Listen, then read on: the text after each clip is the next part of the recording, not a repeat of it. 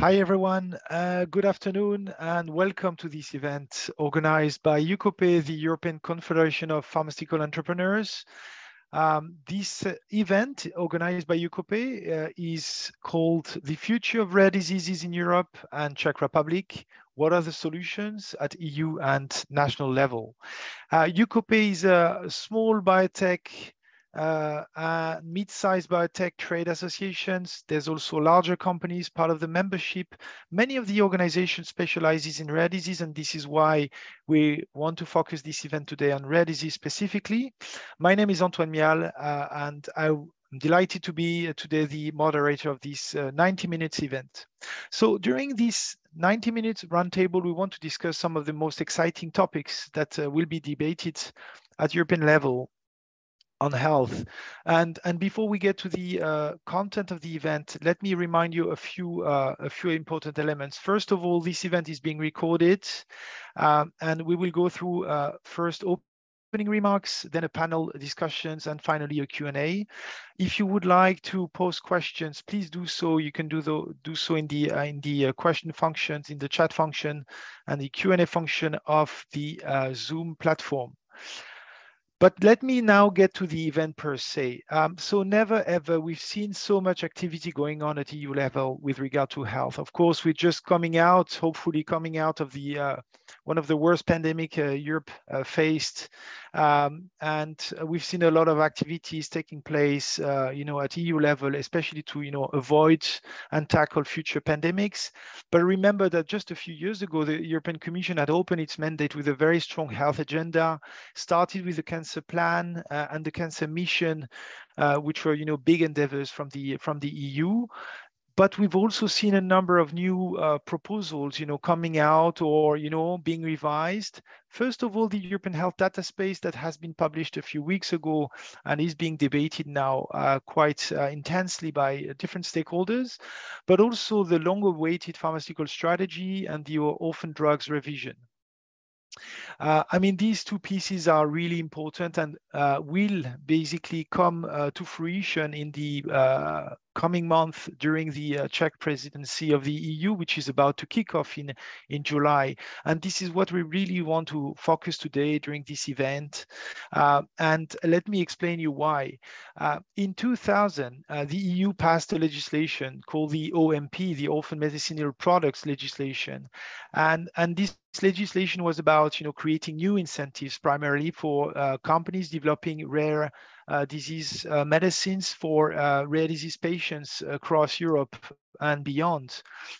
What we've seen 20 years down the road is that this legislation had a massive impact on rare disease treatments with the development of therapies in diseases that were before not treated. So there has been a lot of benefits from this legislation. Still, 20 years down the road, 95% of all Europeans with rare disease do not have any treatment options. And this is purely because there's no therapies for these indications, for these diseases. So there's undoubtedly much more that needs to be done to address the needs and meet the needs of patients affected by rare disease in Europe. And the reopening of the legislation is an opportunity to do so.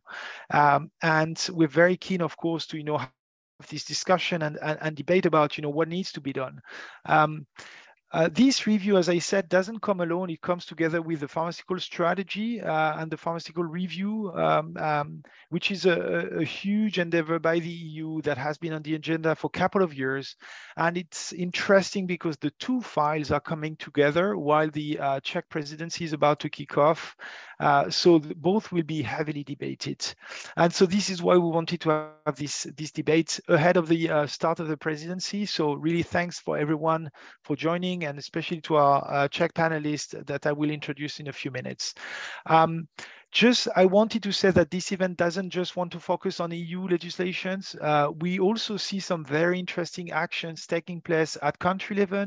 In Czech Republic, for example, a law was adopted a year ago, especially focusing on rare diseases, which the aim to improve access to treatments for rare disease patients. So we're very keen to learn from our speakers today about, what was this legislation about and what we can learn from this. Are there some good lessons we can retrieve from it for the EU debates that are coming up? There's a lot of other questions we would like to tackle, basically an essential one is, how do we balance innovation with access, right? And how can we, improve on one side, access to treatments while not, endangering innovation? We also want to discuss, the remit of the EU, of the member states, and what can be done by who, basically. So to address and respond and debates or try to answer to some of these questions, I'm really delighted to welcome our panelists and speakers. And so we will have with us today Jakub Dvořáček. He's the Deputy Minister of Health. And sorry for mispronouncing your name, Jakub. I hope I really did my best. We will have Anna Arellanesova, Chairperson, Rare Disease Czech Republic. Pavla Dolezalova, she's a doctor at the General University Hospital in Prague. Leona Peřinová, CEE lead at Sobi. And also with me, Vittoria Carraro, who is from EUCOPE and will share the closing remarks. But before we close, let's open, right? And let's start with you, Oliver. Oliver Sude, you're the Deputy Secgen of EUCOPE, and we would like to hear from you a couple of opening remarks to this event. The floor is yours, Oliver.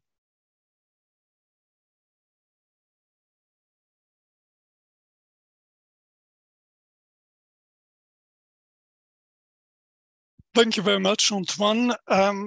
I hope you can hear me because I have some just received the message that my internet connection is unstable, but I'll try my best. So, Minister, ladies and gentlemen, also from my side, a very warm welcome to this roundtable on how we want to tackle rare diseases in the Czech Republic and across Europe in the future. Thank you very much for the introduction. My name is Oliver Sude, and I'm indeed, as Antoine said, the Deputy Secretary General of EUCOPE and a lawyer by training. So this makes it particularly interesting for me to look into new pieces of legislation.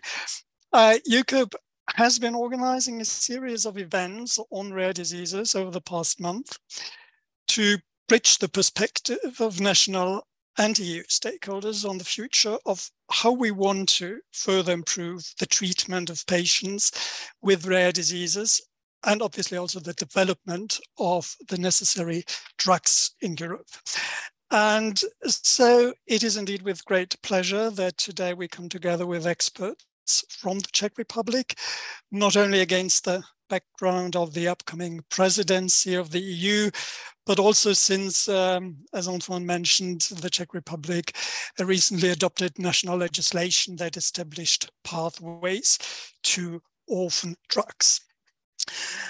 And while the full impact of this new legislation is yet to be seen, it is definitely a crucial moment to look at the interplay between what can and must be done at national level and what can and must be done at EU level for patients with rare diseases, but also for developers of their treatments. These are topics that are obviously very close to our hearts here with EUCOPE.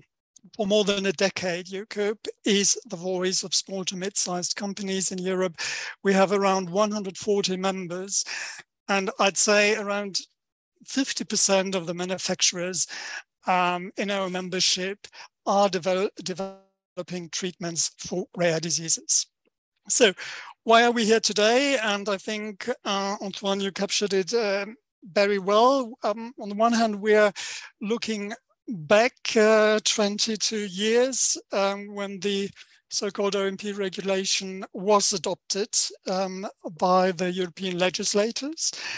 Their ambition was to stimulate the development of new medicines for the treatment of rare diseases. And obviously 22 years later, the question is, did Europe manage to get more investments and more treatments approved for patients with rare diseases? And for once, I think the answer is simple. Yes, we are seeing a significant increase, or we have been seeing a significant increase in orphan medicines on the EU market. Right now, we have around 200 orphan medicines authorized by the European Medicines Agency, and some for very rare diseases or ultra rare diseases. So this is indeed a success, but, and Antoine, you mentioned the figures, it covers around 5% of the known rare conditions so far. So there is much more to do. So when we are looking at the ongoing revision of this piece of legislation, of the OMP regulation, we believe that the future of the OMP regulation, the updated OMP regulation, should build on the success of the current system, so that this legislative process actually results in an improvement, and the improvement has been defined. There is way more to do to tackle the remaining 95%. But obviously, we also need to acknowledge that unmet medical needs in rare diseases cannot be addressed by means of this revision of the EU-wide harmonized framework alone, but it also depends on member states' policies in this field. As far as this first part is concerned, the review of the OMP regulation, let me just stress that it is important for EUCOPE that it is accepted that there's a difference between tailoring incentives and simply reducing them. And it also needs to be acknowledged that unmet medical need is inherent in all rare diseases. And obviously, from an industry association's point of view, predictability for developers of rare diseases treatments is absolutely vital. So let's make sure that this revision actually gives the right instruments to tackle all unmet medical needs and to continue the success story of developing these drugs for patients in Europe and improve the system.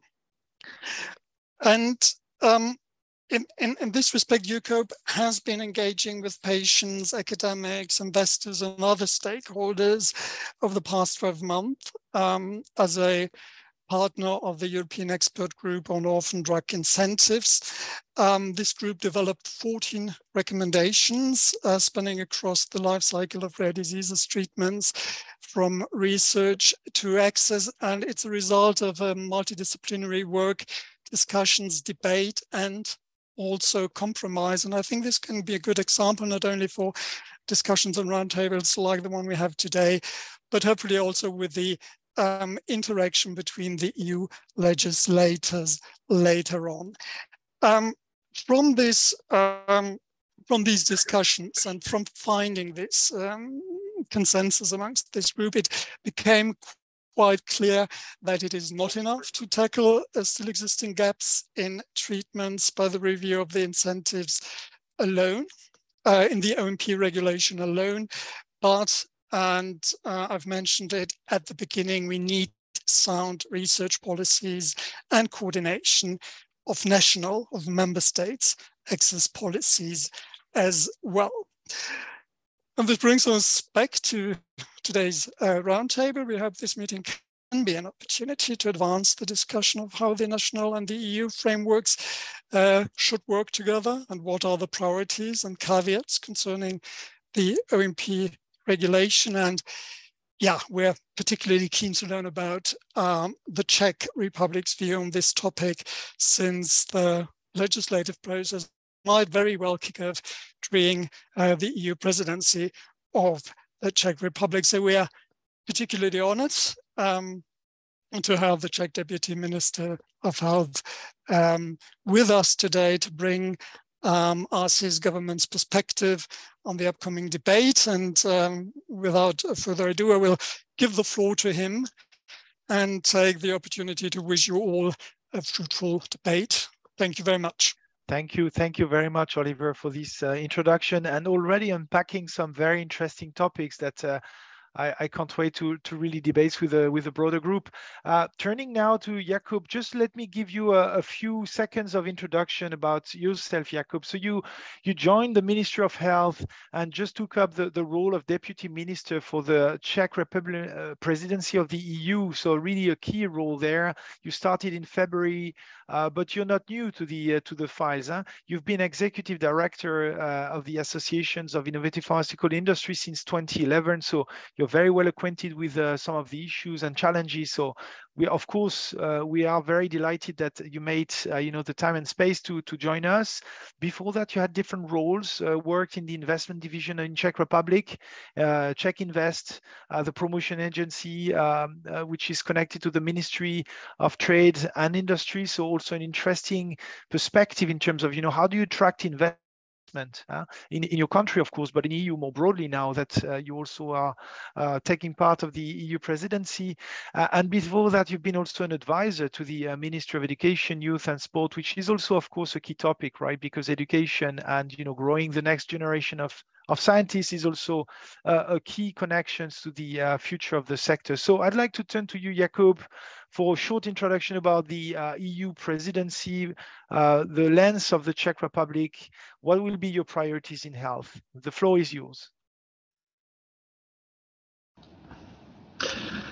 Good afternoon, everybody, and Antoine, thank you for the nice introduction. I'm very happy to be with you and with your colleagues to have a chance to introduce, what we are planning for the Czech presidency from the perspective of healthcare, of course. And I would like to briefly to just try to interconnect with all the things which were already mentioned here.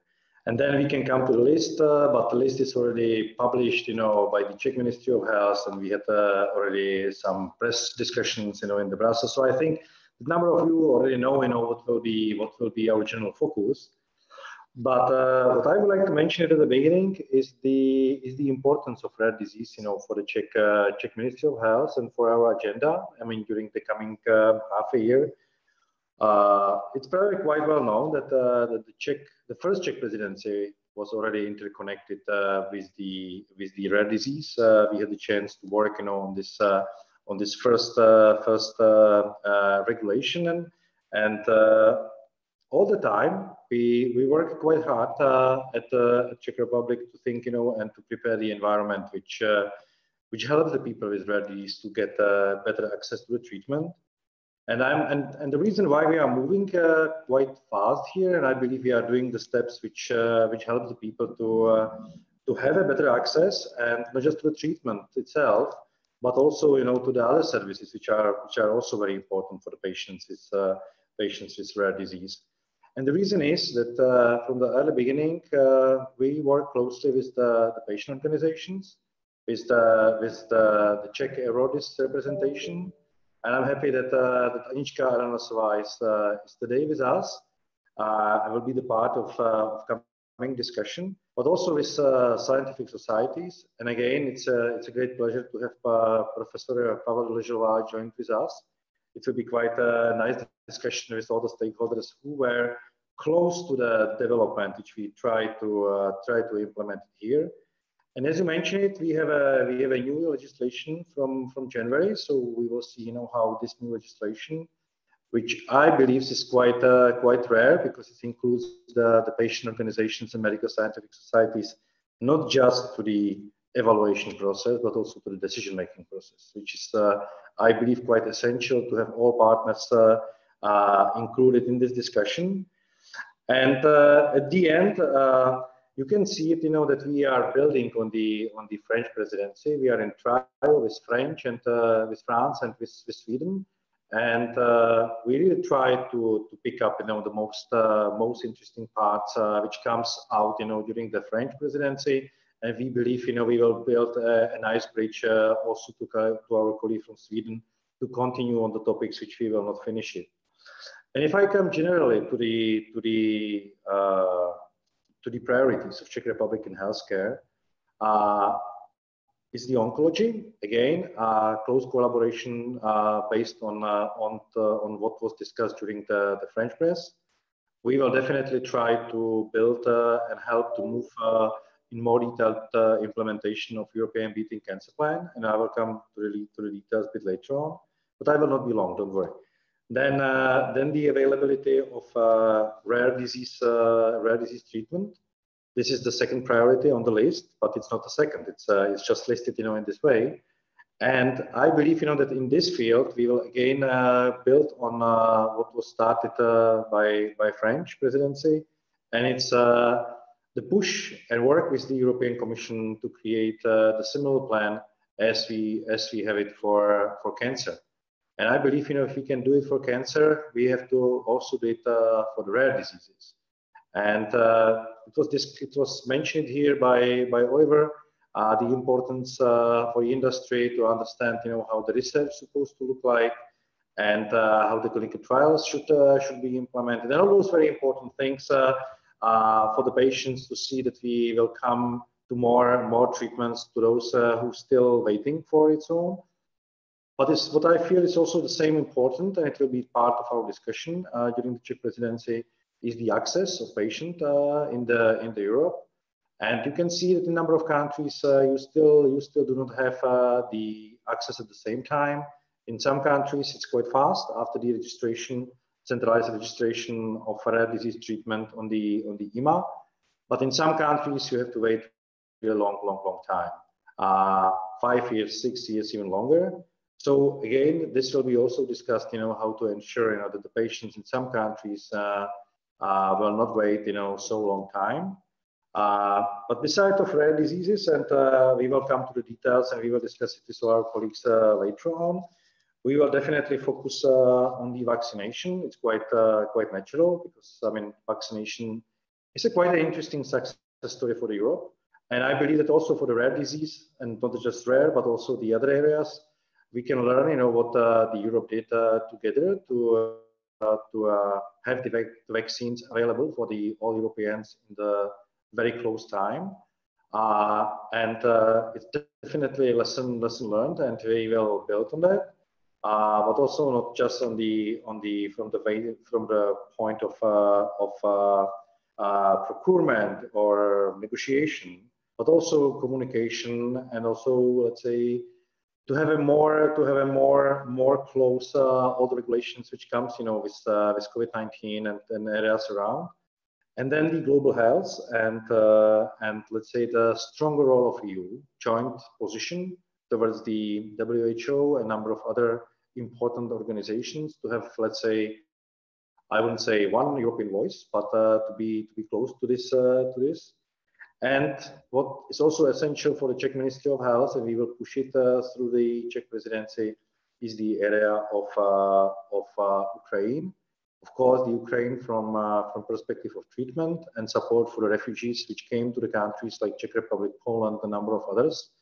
You know that we have more than 380,000, close to 400,000 refugees, which represent like 4% of population in the Czech Republic now.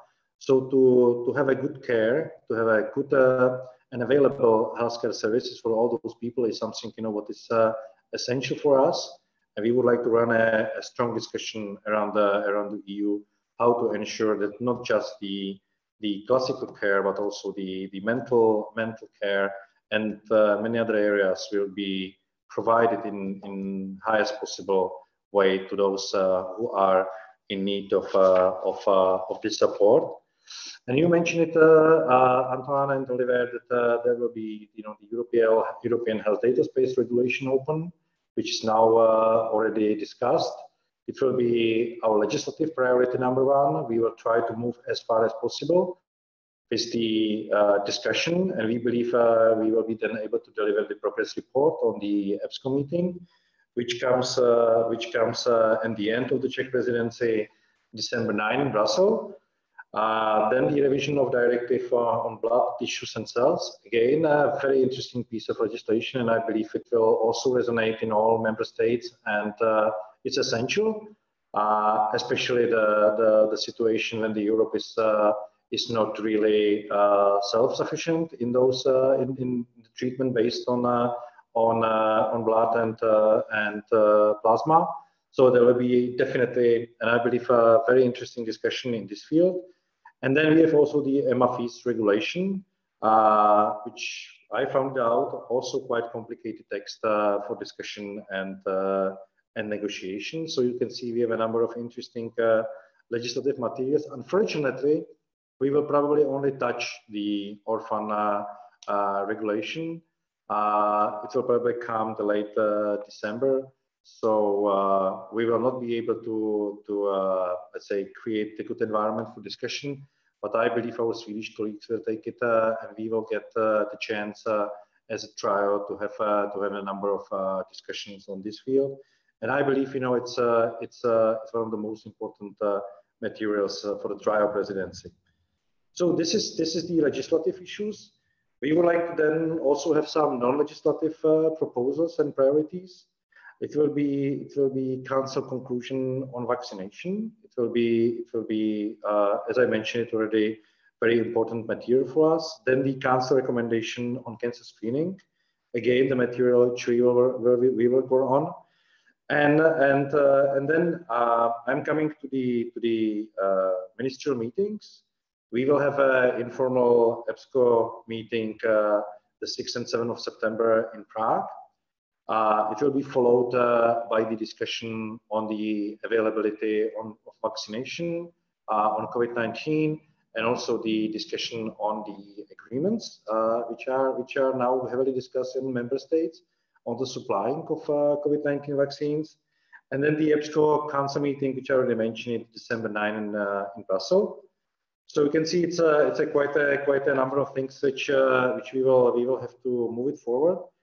And we're also preparing a few very important conferences. One I will mention it at the beginning again is the conference on modern cancer controls, and it will be July 13 and 14 in Brno. And again, I will just mention it. The goal is to adopt call to action in the field of oncology.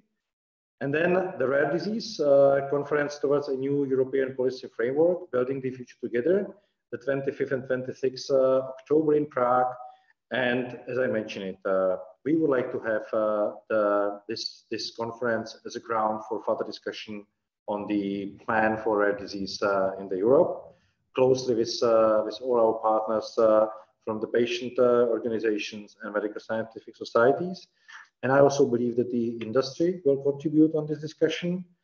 Then we prepare the conference on vaccination, a success story. I'm not sure how big success story it is, but we will try to really show all the lessons learned from that area. It will be the November 21 and 22nd in Prague. And again, not just the vaccination itself, but also the communication and the way how the member states deal with this topic. And then we have a number of other events, which is, let's say, under the auspices of the Czech Republic presidency. The newborn screening on rare disease, July 23rd in Brno. We will also support the patient group involvement conference of national patient associations. Then the conference on mental health in November 11, and also the number of others, which I will not mention it, but they are also very important for us. And we believe that we will fill every day of our presidency. Unfortunately, you also know that the country who keeps the presidency at the second half of the year have a bit shorter presidency. In the reality, we will only have like about 5 or 4.5 months. Because of the August, it's off, and then the Christmas time comes closely. So it will be a bit shorter, and we need to fit everything to this short time. So that's all for the introduction from my side, and I'm really looking forward to have a discussion in the second part of today's meeting.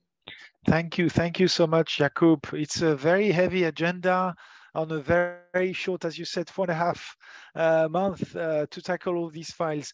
But thank you for giving us this overview. And as you said, I think that's really important. It's the continuity between the presidency, right? You said you will work also.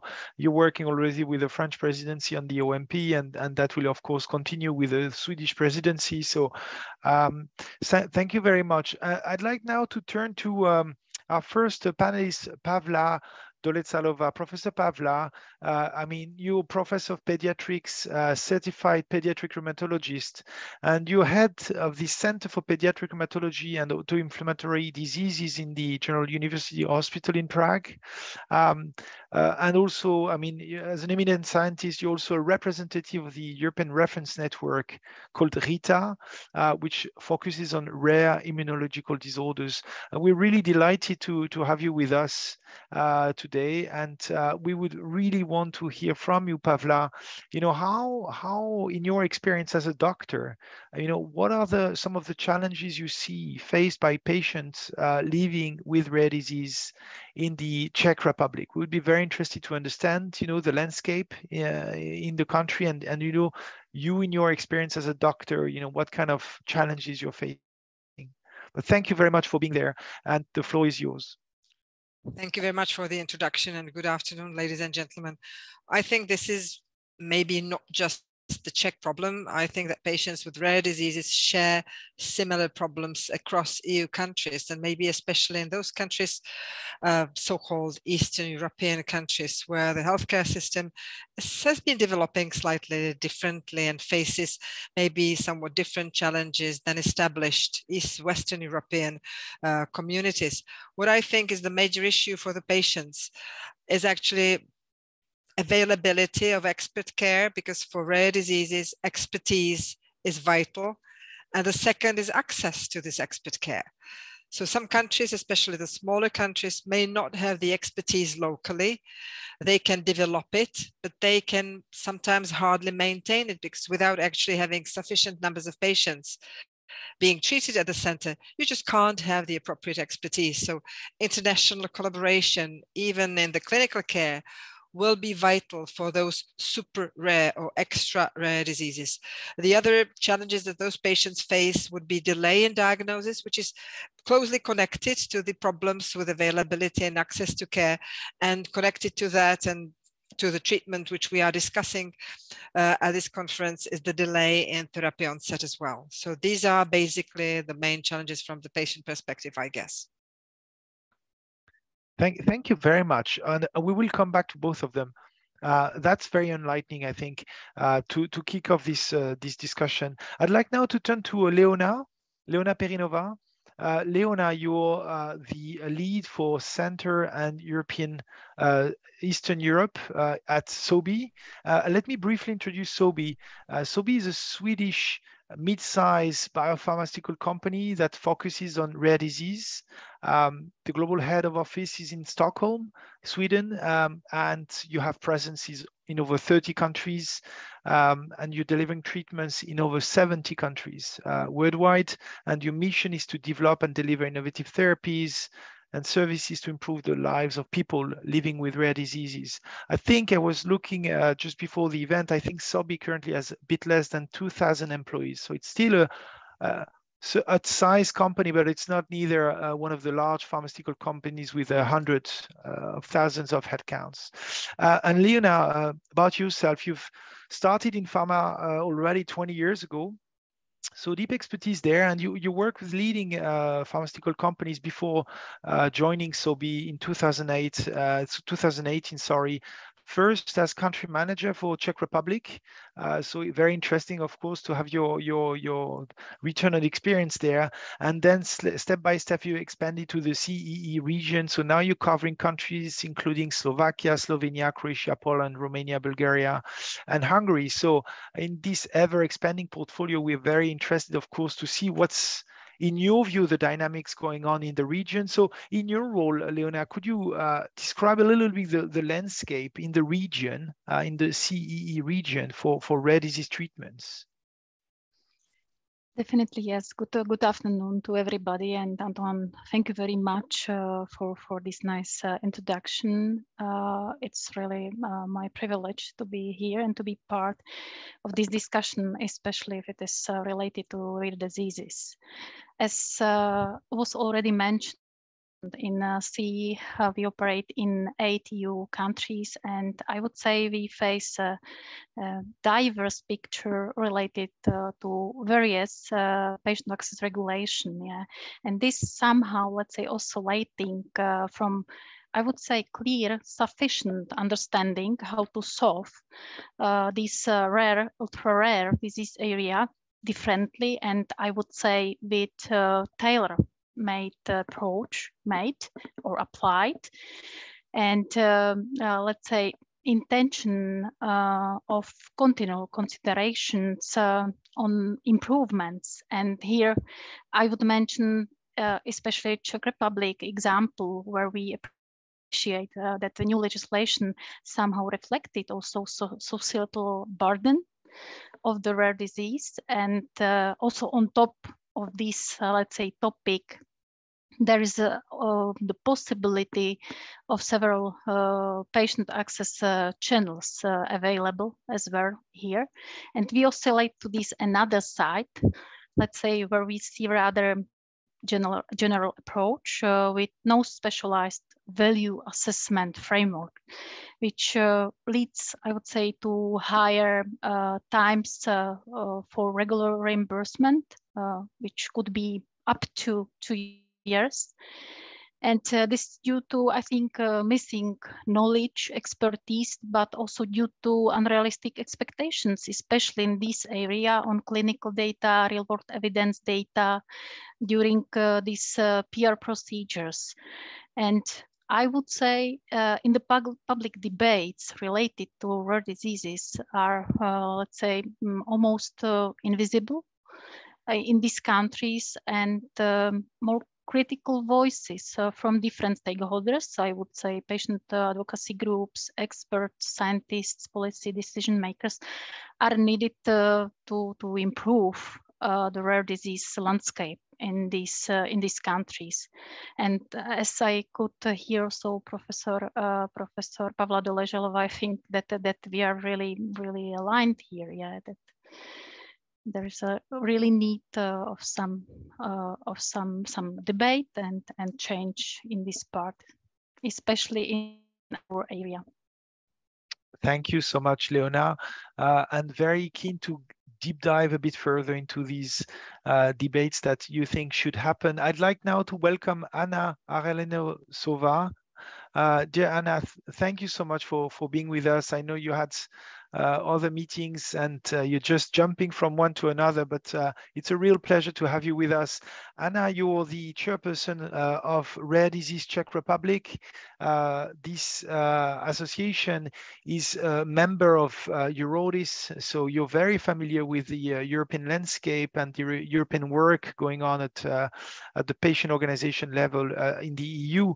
But also I'd like to highlight, like, you've been the vice chair of the newly established Patient Council of the Ministry of Health in Czech Republic. So we are very interested, of course, by learning from this experience and what it means. You've also participated in the creation of the legislation. So we would really want to have your views there on what has changed or what is expected to change.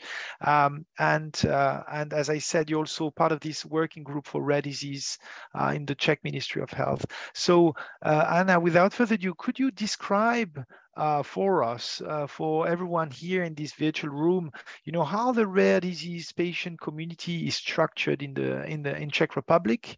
How the level of expertise, the level of funding, and relationship with the policymakers and key stakeholders in the health systems is operating.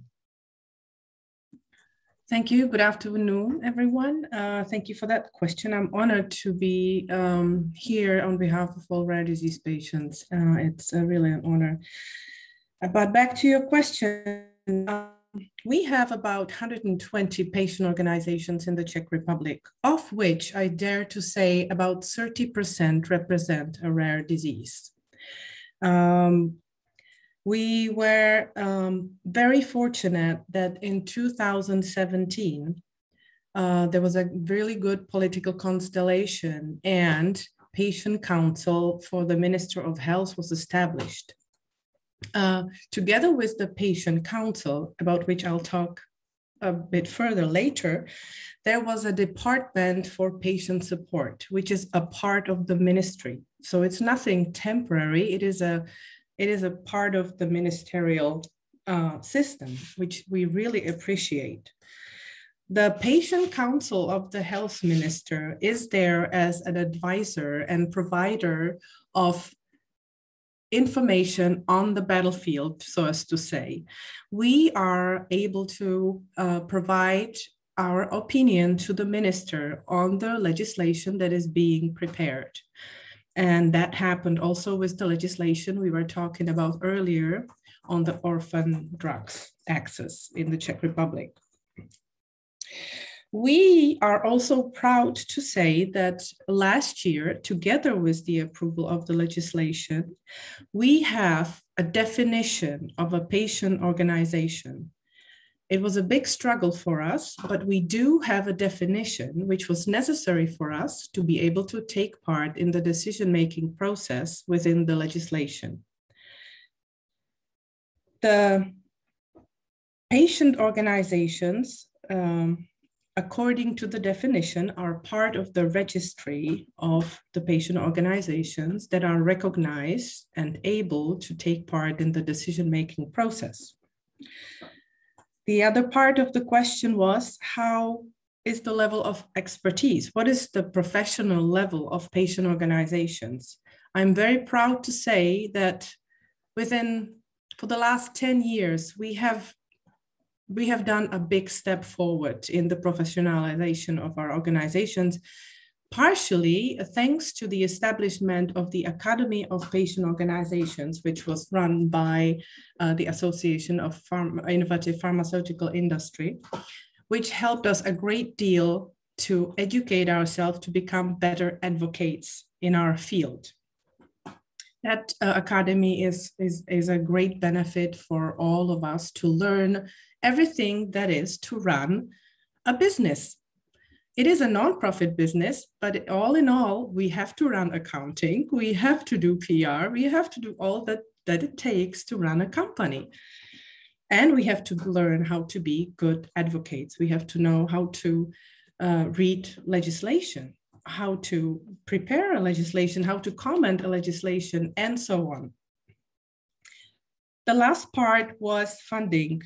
Funding is a big problem, and we are trying to solve it as patient organizations by offering a discussion platform with the Ministry of Health and other stakeholders to create a funding system that would make or provide patient organizations with stable incomes for, so as to say, operational costs, because it is really exhausting to be able to having to look for operational costs of your office every year and concentrate on the work at hand that you have. So I should probably mention that last November, an umbrella patient organization was formed.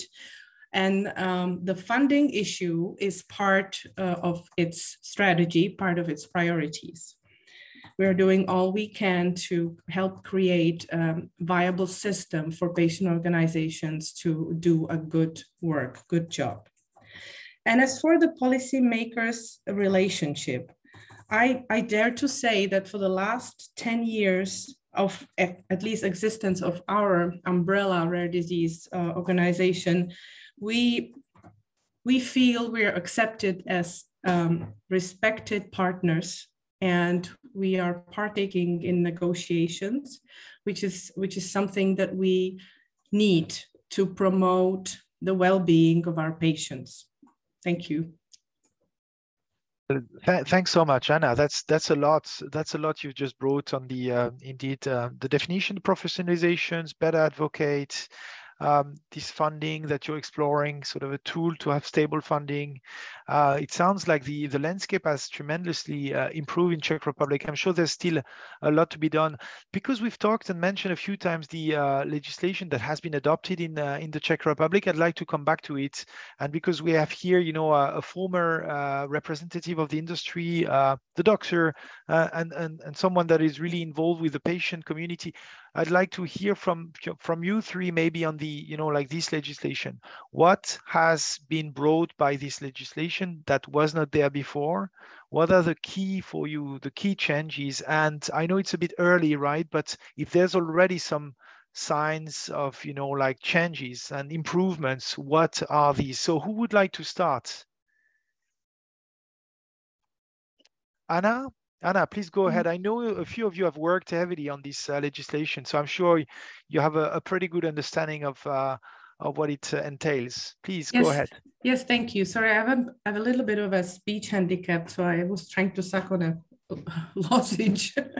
Anyway, yes, the legislation, it took a few years to actually prepare it. Jakub may help me. When we started, it was, I think, 2017, right when the patient council was formed. So we already, as patients, took part in the working group of the ministry where all the stakeholders were present. And it was a very interesting discussion on how can we do it so that all the orphan drugs can actually enter the reimbursement system without really being evaluated only according to the price. So soft criteria came to discussion, and it became also part of the legislation. The actual legislation was prepared as part of the 3 ways that the authorization holders can use in our country. So it's not the only way they can use. They can decide to go through the already traditional way of reimbursement request. So in 2019, I think the legislation was ready, but the COVID hit and there were totally different things that we had to go through in the parliament and in the Senate. It almost looked like we were not going to approve it. It took us a lot of advocacy work as patients that this legislation was approved. It's actually funny because this legislation was a huge, it wasn't only orphan drugs, it was other changes, other really important changes, but we as patients, because we as rare disease patients were fighting for the approval of it, it slowly became the orphan drug legislation change, which was really nice. But we managed, together with the help of politicians, to have it approved on September 14th. So it's effective as of January 1. Everyone was thinking that the moment it came into force, the pharmaceutical companies would attack it and start filing requests. However, the requests only started coming in very slowly. At the moment, we have 5 of them on the table. And I think that everybody's kind of waiting how the first one will do, and which I understand, but I'm sure that it will slowly start moving ahead. But let me talk. Can I ask you, why would pharma companies file against this legislation? Can you explain us why? Not file against, file for the request. Okay, sorry.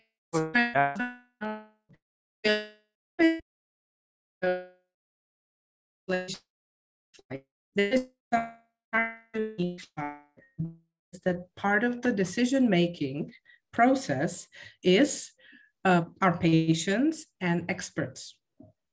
And this decision-making process has 2 levels. The first level is the evaluation, where after the filing of the request for reimbursement, patients and experts file their statements. And then after the regulator comes out with a evaluation report, then there is a special body at the ministry, it's called advisory body, that has four member parts. It's the ministry, which is the state. It is the payers, the insurance companies, and then again, patients and experts. And this advisory body makes the final recommendation to the minister to either reimburse or not reimburse, or reimburse with proposals of change. So we're still waiting for the first advisory body to take place and hoping that the pharmaceutical companies start filing more. Excellent. Thanks a lot for explaining the two-step approach and this very collegial advisory body that is going to also be involved in there. Pavla, Jakub, would you like to add any elements there? Pavla, please go ahead. I mean, from the physician's point of view, I see the legislation changes from slightly different perspective, because what I perceive are the problems associated with the interpretation of the legislation and implementation. And of course, we have to face extreme spectrum of rare diseases for which very different drugs have not only different prices, but they have very different efficacy. And that's the major point, is saving the life of a child who will remain bedbound with very, very little quality of life. Is it worth paying or not? And so there are many ethical issues associated with the legislation which cannot be covered by the law.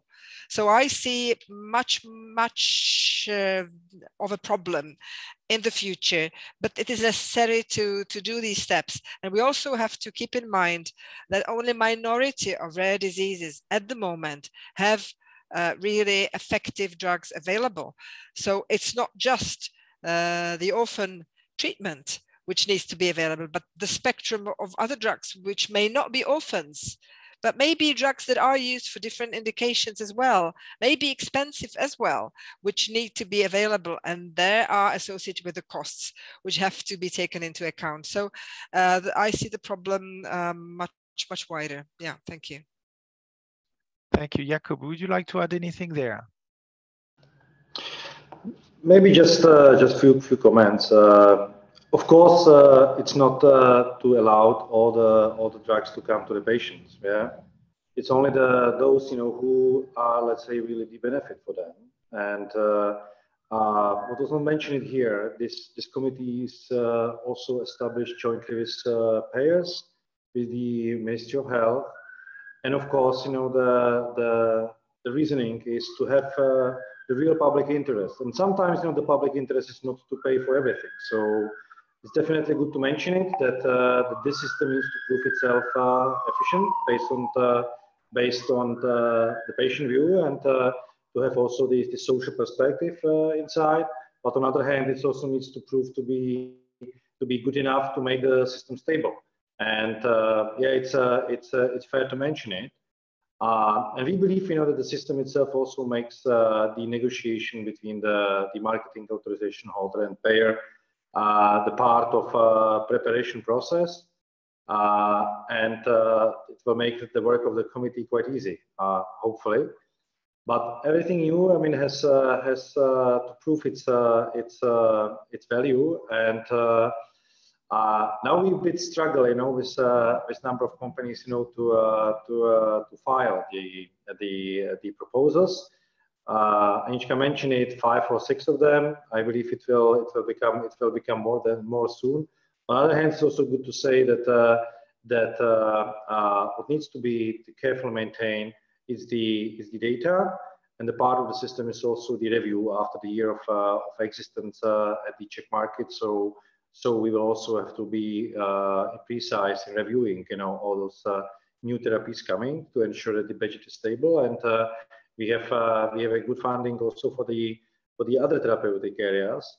But it's only one chance, how to get to the Czech system. You have a very special pathway, one more, temporary reimbursement, where if you are considered to be really innovative treatment, then you can get up to 5 years of temporary reimbursement. So the time you can get your real-world evidence is quite long, and there is not need to be the rare. So it's also the pathway which works quite well, I believe. And then the extraordinary reimbursement based on the individual approval of the payer funds. And that's make it quite a good combination of different chances to get inside the system. So currently, I mean, we are not very strong European economy, but we are on the, I believe, the number 11 in the Europe on the access to rare disease treatment, which is quite good to compare about how much we invest, to the treatment itself. Well, thanks a lot, Jakub. Turning to you, Leona, I wondered, has Sobi already tried this new system? Are you forcing to try it? What's your view as a mid-sized pharmaceutical company? I would just say not yet, but definitely I can promise that we will come very soon with our drug approved and with orphan designation. So definitely we would like to go this way. Thank you very much, Leona. So Jakub, you will keep us posted in a couple of months. I'm sure that we will see you as the number 6 or 7 company filling then. Hopefully for a successful very successful application, Leona. I just wanted to bring back a little bit because we see this legislation clearly aims to tackle the access questions, and it's a national legislation. So I'm sure there's some learnings for the European Union there. But Jakub, I'd like to understand also from you, how do you see the access questions being debated at EU level? As you know, like there has been for years now debates about the legislation and what can be done at EU level. Do you think that the EU is best placed to tackle access questions thanks to its existing competency, which we know are rather limited when it comes to health? What's your view there, especially with regard to the revision of the legislation in the OMP and pharmaceutical legislation? Yeah, thanks for the question. I mean, we are on the edge of a big change in the Europe, and I mean, if you take, for example, the European health data space, it's the legislation which will change the environment of healthcare in all European countries, and it will be not anymore the agenda of individual member states. So I mean, based on the access to data, I mean, for primary use for the healthcare specialist, but also for the patient. And then the secondary use, for the research, for planning, for let's say coping with a number of epidemics. I mean, it brings, it will really, change the whole environment. And the last 2 years shows, that the Europe cannot really leave the healthcare to be, let's say, only the agenda of member states. And if works, for the vaccines, works, for the antiviral treatment, why not to come together, to talk about the rare disease treatment and access to the treatment all in the European countries. Again, if you take the oncology plan, European Beating Cancer Plan, again, it tries to have similar access to treatment, to screening, to all the other areas which are the part of care to patient, to the very, very similar level in all European countries. So, I mean, till now, we had the feeling that the healthcare is really the individual member states' agenda, with very different way of insurance, very different way of reimbursement. But I mean, it's natural that this will have to become more and more united, and especially if we take the area of rare. I mean, this is something what cannot be dealt by the small European member states. Of course, I mean, if you take the countries like Germany or France, then in the number of inhabitants, then I mean, it makes sense to build a very, very robust system of care. But in countries with less than 2 million, doesn't make sense really to invest, to have, let's say, the treatment centers for every disease, I mean, from all that area of rare diseases, for example. So, I mean, we have to build this network of centers. We have to continue to really share, the capacities, and it will be necessary then also to share the way, how we pay for the treatment, and to somehow make closer the investment in this field. It will be not easy. It will take a long time, but I believe that in 10 year time, it will be a very different map of Europe from the perspective of available care. I hope so. I hope so, because this is something, what will, let's say, really maintain the access, and the people will have to probably travel a bit to get the best possible care. But it's natural, yeah. It's not possible to have the treatment for ultra rare cancer, for example, in every hospital around Europe. We will have to have very specialized places to provide this care, and also the level and number of professionals who are trained and who are really, on that level to be able to provide this kind of care is limited, and we have to invest, to those people a lot of energy and finances, and then we will have to share it. Absolutely. Thanks, Jakub. I think, and that liaises perfectly with what I wanted to ask you, Pavla. There has been a lot, going on also on the policy side, not just the legislation on OMP, but also, the European reference networks, for example, have been a flagship in that space, set up by DG Santé, funded and refunded, and now being expanded. So, these networks aim to bring the best experts across Europe to tackle certain diseases, and you're a member of them. There's also the EU for Health program that has now some dedicated actions that are meant to also complement what the ERN are meant to do. So could you tell us a little bit about these two actions, the European reference networks, EU for Health, and also I'd like to broaden it, and maybe Anna, you could give us some perspective there, because you mentioned, Jakub, one of the big challenges is also treating patients, right? And there's no point having, best excellent centers in every country. So what do we do with patients? How do we make them cross borders, and how do we then ensure, reimbursement? And then there's of course all the, the challenges of, language barrier, like relocation if the treatment is long, etc. So could you explain us a little bit, Pavla, how you see that first, maybe from an EU perspective, these programs, and then the patient perspective? How do we tackle the cross-border treatment?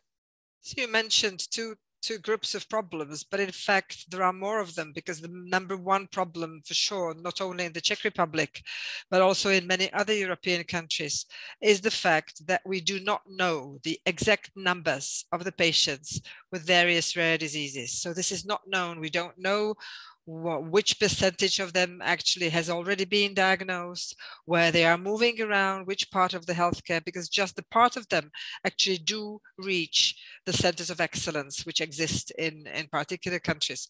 So actually having this data available is number one, which is absolutely inevitable. And on the national level, there are now actions that really should lead to that. We are trying hard to create the national registry of rare diseases that would cover all rare diseases with just basic data plus the proper diagnosis, which will be number one information for both healthcare organizers as well as payers. So this is definitely number one. And the level of this information differs among different countries, because some of the countries like France or Spain or Italy, just a few of them do have already their national registries in place. But the other countries have specific disease registries, maybe national or institutional, or even contribute to international. But these are for certain diseases only. But we are lacking something that would cover the whole spectrum. So this is number one of a problem. In terms of the ERNs, like European reference networks, this is a fantastic idea. The major idea behind that in terms of the healthcare is actually to utilize the expertise which may exist in some of the countries, and to actually altruistically use it for the countries which are under-resourced, not only in monetary terms, but also in the expertise terms. So this is the major idea behind that. But of course, it comes with many problems, because in fact, you can hardly be reimbursed for the consultation that you provide to the patient who is being cared for in a different country. But that's just a minor problem. So there are many problems associated with a CPMS system, which is the consultation system, which has been well established, and the platform for it has been working for a couple of years already, although differently, in a different extent and quality in different groups of diseases. But I think the major problem in majority of countries lies in the way how the care for rare patients is actually being organized, because it's not only the top expert centers, their personnel and the way how they can sustain for the future, because majority of these places actually really have a couple of eldering experts. And not only in the Czech Republic, but also in other countries, there is a major problem in newcomers, in junior physicians being interested in this extremely difficult area where you just can't stop working when your working hours stop. It's just not compatible. And the new generation of physicians, maybe not only physicians, the new generation looks at from the different perspective to their life values. So this is something that we have to keep in mind. I'm not judging it. I'm just saying it is like that, and we have to work with it, and we have to deal with it. So that's another group of problems. That obviously healthcare system is not only those expert centers, it's a network of different levels of healthcare, and they all need to treat and deal with rare disease patients. Even the primary care physician has to know what level of decisions he or she can make if the rare disease patient gets common flu, or just running nose, or whatever injuries. So these are all problems which have to be thought of. And there is a long path in front of us, because this will not be generalizable across all those diseases, although we believe that some points will be generalizable. So we are thinking of creating the generic standards for rare disease patients in terms of the organization of healthcare. And this is actually also one of the points for the EU4Health project, which you mentioned on the European level, which should mainly deal with the integration of rare disease care, especially those expert centers, into the national healthcare systems. But it counts with creating the networks, not only those top centers, but also the lower levels of centers, and down to the primary care, and actually joining it with a social care system as well, because it's not just healthcare which is required for those patients. And who does that? Who should do that, Pavla? Is it a national level? Is it an EU? Is it combined? Do you need EU4Health budget for that, or is it like That's a good recovery question. fund? Actually, EU4Health actually provides a budget for the consortium, which will be created by the member states who will be interested in contributing to creating this kind of roadmap, where should we go, and how we might go for that, for the individual national healthcare systems. And individual countries will then either learn from it, get bits and pieces, or actually amend it to their needs, modify it, or they don't. And because there is nobody from the EU level who can make the orders to the national healthcare system. Sometimes I think it is, I'm sorry for that, sometimes it's probably a good thing. So finding the balance between the centralization within Europe and freedom of individual countries, I'm sorry for the policymakers that they have to make those decisions. Thanks, Pavla, for the very honest answer. Anna, what does it look like for patients to cross borders? Can you, concretely, do you see some things improving there, and basically how it is day to day to manage your care or to be treated when you're a rare disease patient and you don't have access to a treatment, but also maybe to just the specialist that can diagnose you or treat you when you have a rare disease in Czech Republic? Thank you for this question. It is how should I say? We have a cross-border directive, thank God, because within cross-border directive, ERNs were formed. That's why we have it. That's why we want to use the expertise that cannot be found for this ultra-rare disease, maybe only in Austria, so the patient has to go to Austria. It's a fantastic idea, but there are big obstacles for the patient, him or herself. First of all, the patient has to be well-spoken in foreign languages, has to be a good, has to know how to write letters, how to communicate with experts abroad to be able to find the care. On top of that, in Czech Republic, you can apply for care or some kind of treatment abroad, but it has to be filed in advance based on a so-called exception paragraph, or paragraph 16 we call it, but which may or may not be approved. So the actual process of getting to a help abroad is extremely demanding for the patient and its family. So we have still ways to go to improve the cross-border healthcare directive. As you may know, we are on the pathway to a revision. We as patients have come up with proposals of possible ways to change that. However, it is still a big problem for those ultra rare patients to access the care. Thanks, Anna.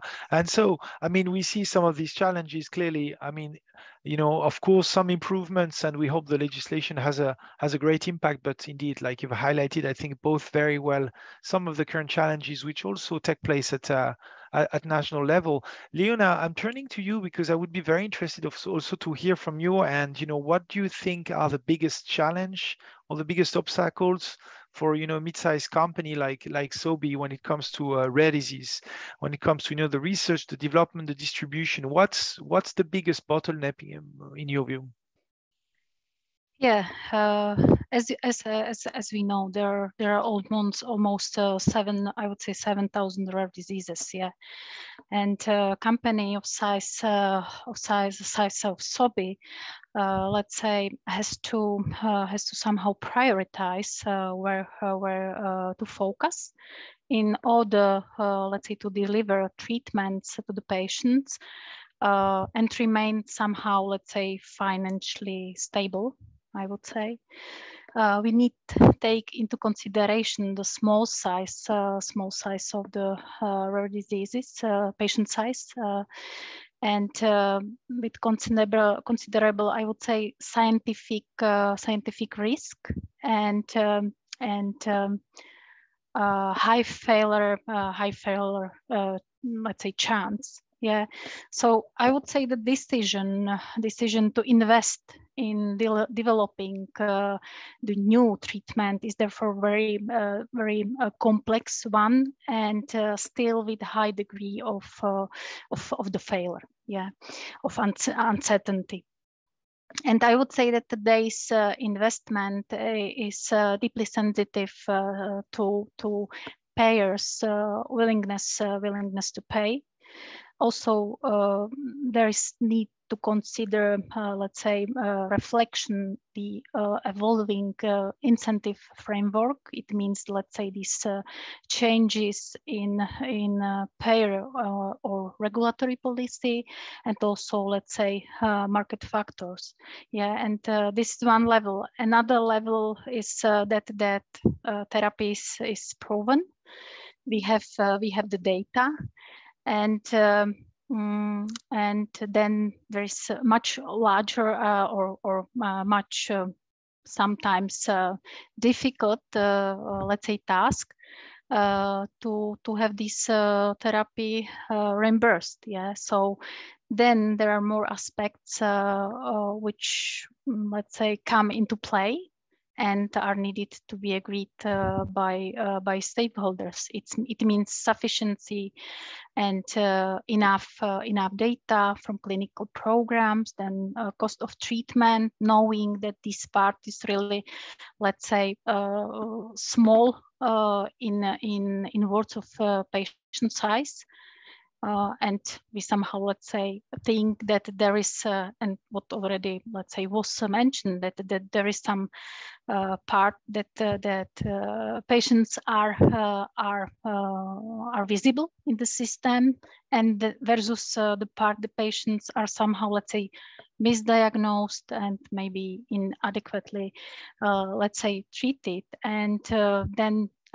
Also, let's say, the pricing system, where we need to take into consideration IRP. It means international referencing price system, and also, let's say, another price adjustment required on country level, based, for example, comparison with I would say obsolete or just symptomatic non-causal causal treatment. And also, last but not least, general, let's say, cost effectiveness models not reflecting Orphan specificity. Thanks a lot, Leona. So challenge is also just like well before a drug reach potentially patients, right? So it's not just about the access, the diagnosis, the treatment, but also very much in the development of new medicines. So I mean, that's bring me back to you, Jakub. I wanted to ask you, because we see now in the current debates on the pharmaceutical legislation and also the OMP, the orphan drug legislation, there's great debates around the notion of unmet medical needs, and for orphan of high unmet medical needs. Could you elaborate a little bit on these notions?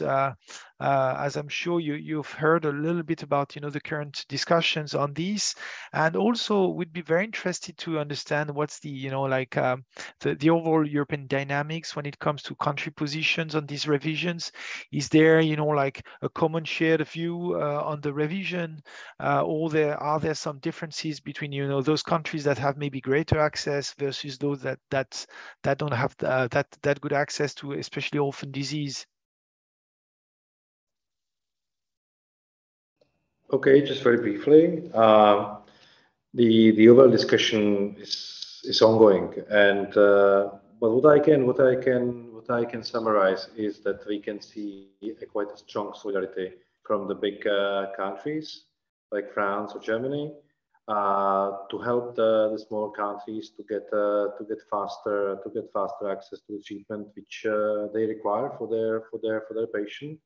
So there will be definitely a very strong discussion how to create the regulatory or natural environment to make the launch much faster than it was in the past.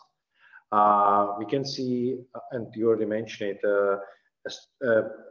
let's say very intensive discussion about the unmet medical need and how to connect the support for the R&D investment in connection with unmet medical need, and how to create again the environment which will be interesting for pharmaceutical companies, but also for the academies. And but this discussion is definitely not at the end, and we can see that especially the definition, the connection with timing. So it's mean how to invest in unmet medical need, and then how to ensure that in the time where the outcomes are available, that it's still the unmet medical need, and so on. There is ongoing discussion. It's difficult to say how it will finish. We still have space. It's coming on the level of national states experts, but it's also run based on the level of scientific advisors and the external experts. So we will have to wait a bit to see what will be final draft of the text, And you know, the final, I mean, the draft is draft, and the discussion will then continue, you know, within the member states and experts on the committees. And yeah, I mean, it will be still quite a long process, but I hope we will get a chance to have this new pharmaceutical environment very soon. I mean, it will be definitely not during the Czech presidency, but hopefully not too long after you finish our task. Absolutely. Thanks, Jakub. So lots to be still yet defined on this unmet medical need. Obviously, that's a critical point of the review, right? Because you know, how broad the definition would look like or not, and what kind of incentives would be connected to this definition is critical for the industry, because that means also in terms of investments, you know, potentially shifting some investments to other areas. So obviously that is very key. Anna, I wanted to turn to you because, you know, on this very point, you know, last week, FPA and Eurodis came together and have issued a joint position, also in very strongly connected to the pharmaceutical legislation revision. So I wanted to give you the floor here to explain us a little bit, you know, how Eurodis and FPA you know, see some, you know, commonalities in terms of, you know, how the reform could address the needs of patients and also meet the innovation objectives of the pharmaceutical industry. Thank you. Yes, indeed. This discussion has been going on for a year and a half almost, and this is the first joint statement after 25 years of existence of Eurodis. So we we really value this joint statement, and now you caught me by surprise because I still have to learn all the outcomes, but in general, we really would like to have more transparent approach to access, specifically in the area of the having for the countries would unite in an access of or approach to filing within 2 years of receiving the registration. We think, well, some think it might be even sooner. The joint statement says 2 years. Also, there should be a platform where we could visibly see where who filed in which in which state there is the procedure is for reimbursement, and so we could see it. And if I can also add, Anna, indeed, there's also this notion of tiers-based pricing that has been introduced, which I think is also an important element there. Jakub, you seem to be hesitant there. Could you tell us a little bit what your thoughts are on this joint? No, it's not about the hesitance, but yeah, I read the material. It's definitely interesting to see, you know, I know how it is difficult, you know, for the industry to find the joint position between the companies, and then even, you know, to find the joint position, you know, with patient organizations. Yeah, so it's definitely very, I mean, big task to do all that work. If you ask me if this could work, I don't think so. There will be 2 years. So it will have to look probably a bit different than is this proposal. And I mean, it's voluntary platform. Let's say showing, you know, when and some kind of basic information, you know, if the company will launch or not and where. 2 year time and not mandatory. I don't think so. It will really help, you know, and to be honest, you know, the FPA only covers the part of the industry, you know, and how the rest of the companies will join it on a voluntary basis. You know, and I'm hesitant because, you know, we did it, you know, a number of attempts, you know, to do something similar here, and it never really works. So good luck with that. It's definitely, you know, worth to try. And with the tier pricing, all the countries will have to abandon the fully established referencing system to have the tier pricing possible for implementation. It's possible, of course, everything is possible. Miracles are happening, but do you think that the states will just left all the let's say systems and will just go for tier pricing? No. So how we will keep the tier pricing, in 2 levels? No. I mean, it's good that there is the intention to come with with some kind of proposal, but it will probably look a bit different, the environment, than it is in this material. But maybe I'm wrong. Who am I to really say, if it is really, I mean, worth of further development or not? I mean, thanks very much, Jakub, for the very straight and honest feedback. I think indeed, as you said, it's the first time they come together with a joint statement. So maybe a first step, which is indeed a positive progress, but probably a long way to go. And as you said rightly, it's just the kickoff of the negotiations. When the file will come, there will be, of course, debates and possible changes to the EU proposal. But I mean, we're not yet there, indeed. But that's indeed an important consideration. I wanted to ask you, Jakub, and also Leona, in terms of innovation and R&D, how can we improve the landscape in Europe? We see a lot of small and mid-sized biotech companies that are developed in Europe, scale a little bit up in Europe, but then they move to the US. And to your point of competency, Pavla, the lack or the challenges with having the right physicians also in the member states in Europe. How are we going to cope with that? So how do we keep innovation happening in Europe versus in the US, which we've seen a lot in the last years? And how can the EU best address that in your view? Who would like to start? Leona, maybe. Okay, thank you for this question. It's let's say also mentioning this previous discussion, I think that's really complex issue, I would say. And as you mentioned, Jakub, that just to somehow stick to IRP, for example, and everybody, let's say, will accept it definitely. Currently doesn't work, and we will see, and it means that we will need let's say more time, and I would say many discussions to fix it and to find the common solution, I would say.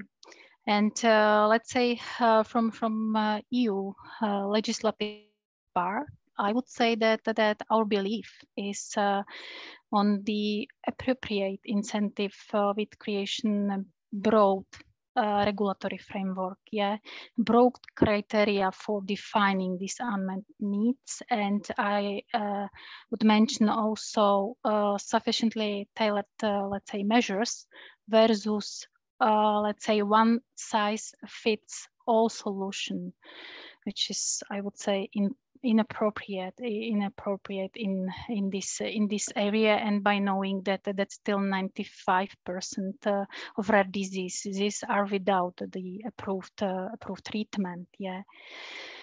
So we clearly know that let's say without such policies in place, the interest of the developers to invest in these areas, let's say, would be much lower.